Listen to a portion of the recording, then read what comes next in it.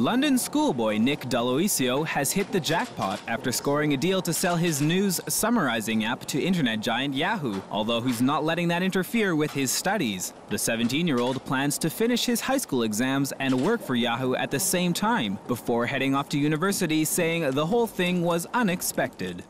No, I didn't anticipate any of this happening. I think when we launched the product in November, we had high hopes for user response, but to get the industry and companies like Yahoo so interested has been awesome.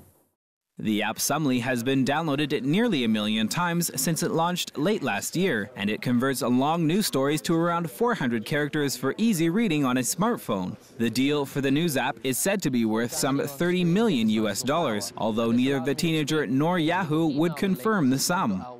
It's been put in a trust fund and be invested in due course. But, beyond that side of things, the thing that's really excited me about this deal is going to join Yahoo and working with Marissa Meyer, the new CEO, and the team over there. It's going to be really exciting.